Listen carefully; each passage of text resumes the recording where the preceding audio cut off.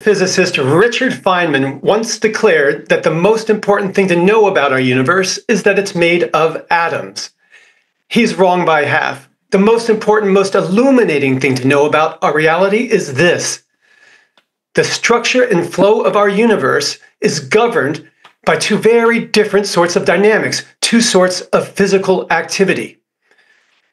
The dynamics of aimlessness and the dynamics of purpose.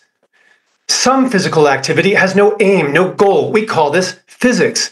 Some activity has a destination, a target, an objective. We call this purpose. Or more simply, physics ensues and purpose pursues. Together, these two fundamental dynamics create a cosmic cycle that gives form to our reality. Physics shapes purpose, and purpose shapes physics. One revelation that falls out of this insight is the nature of time. Time itself, that great deceiver, becomes clear when we understand the cosmic cycle. Time does not emerge from quantum foam and superstring. Time emerges from the interplay of matter and mind. Yes! That's how you do it. That is how you do it. Amazing. My goodness, that was a work of poetry in addition to theorization. Wow. All right, Ogie. Physics versus Purpose. Yeah, what was the assignment? Well, it's not verses. It's a dance. It's an interchange. It's an interplay. Yes. Okay, so is there a transition from physics to purpose? Yeah, so here's one of the key concepts of this.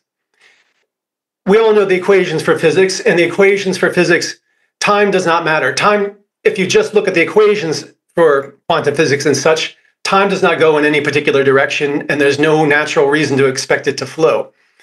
But the equations for mind, for purpose, for thought, time must go forward one direction. And here's the more interesting part. The equations for purpose, for thinking, for consciousness, they are substrate independent. They are not rooted in the equations of physics. All they require is that there is a pool of randomness that can't be tainted by other minds and a predictability to the randomness, which is exactly what we get from quantum physics. So there's a structure to the dynamics of purpose. It's kind of like a ladder. It's kind of like a ladder that turns into a cycle. And so as purpose goes up this ladder at the highest level, the highest kinds of purpose, the highest kinds of minds are operating in such a way that they can influence the equations of physics, the variables and parameters of physics. So that's the nature of this cosmic cycle. And so matter and physics are constantly giving rise to new forms of purpose, like it evolved on Earth. And as purpose rises up this ladder, eventually it gets to the point where it can start to influence the parameters of nature. Interesting. So at the top, it feeds back. At the top, our minds so powerful and galactic, so to speak, that they have the ability. But there's multiple minds, and they're competing. So the whole system is designed in all kinds of ways to prevent the formation of a god, of a single, all-powerful, all-knowing being.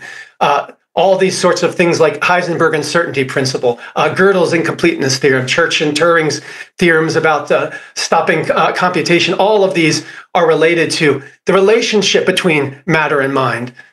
So, go ahead. Man, I love the idea that only half of the story is physics. I've been beating on this drum for a long time. I find it very strange that the cosmologists are physicists as opposed to metaphysicists. It seems like a very arbitrary delineation. That seems right on point for me.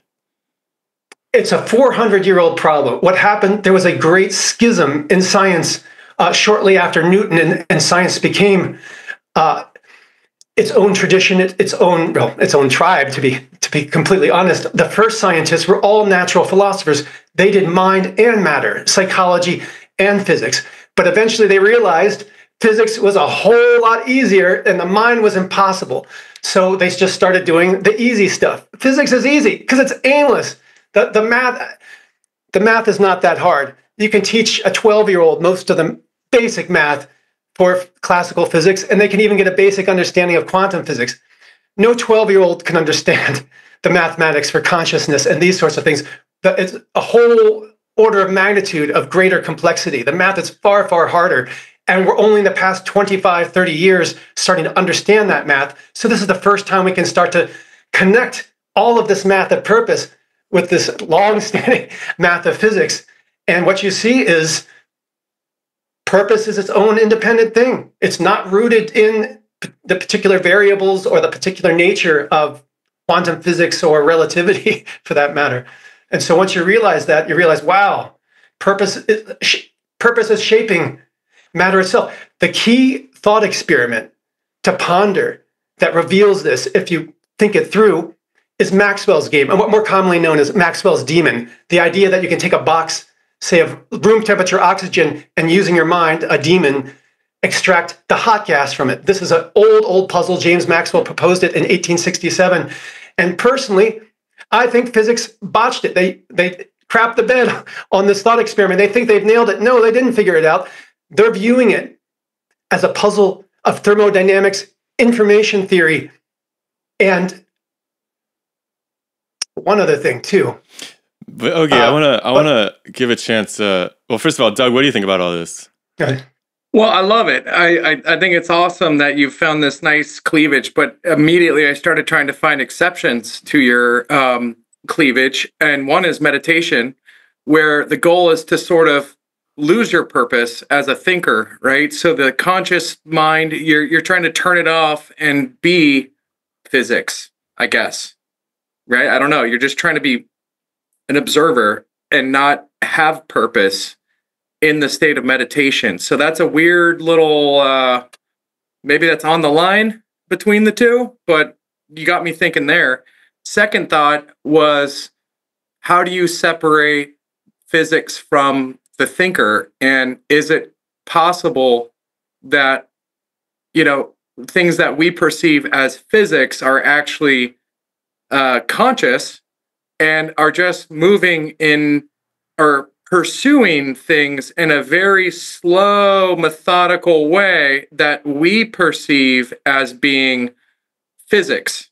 But like gravity, it's 9.81 meters per second squared. Well, maybe that's the conscious object or whatever that's creating gravity with purpose is slowly changing that formula. And it's just changing so slowly that we can't perceive it changing in our snapshot of time that we are conscious in this universe. So that was just some stuff that came to my mind. I don't know if that's relevant at all. Well, but let me tackle the very first question you said, which is how can you tell the boundary between the physics and the purpose? Yeah. And that's by looking at the activity itself, the physical activity, the dynamics. If the dynamic is aimed towards a goal, it's purpose. If it's aimless, doesn't matter if it goes forward or backward in time, then it's physics. So you look at the actual, the change, the activity, the dynamic, not the structure or not the experience, but what's happening underneath, the physical activity. So the purpose is to not have purpose? Well, it's more that physical activity that's trying to do something, that's trying to get somewhere, that's trying to change reality in a particular way. Physics doesn't try to change reality in any particular way. It just follows the rules. But with purpose, you might want to change the rules or bend the rules.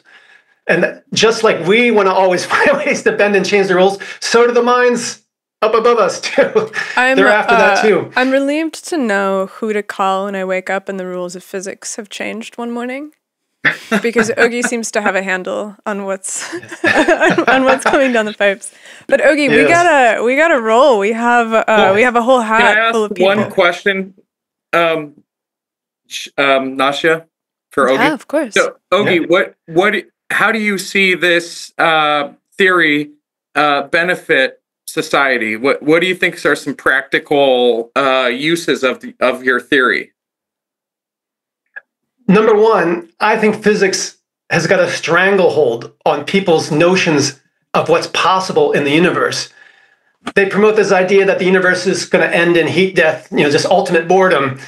And that's just completely phony and false. It just takes humans and purpose and minds and consciousness and love, and it takes it all away and gives it no role. You know, physics has always assigned these sorts of things, sex and love and romance, as, you know, derivative of these fundamental things, that the fundamental part is the quantum physics. And I say, no, purpose is absolutely as fundamental as quantum physics.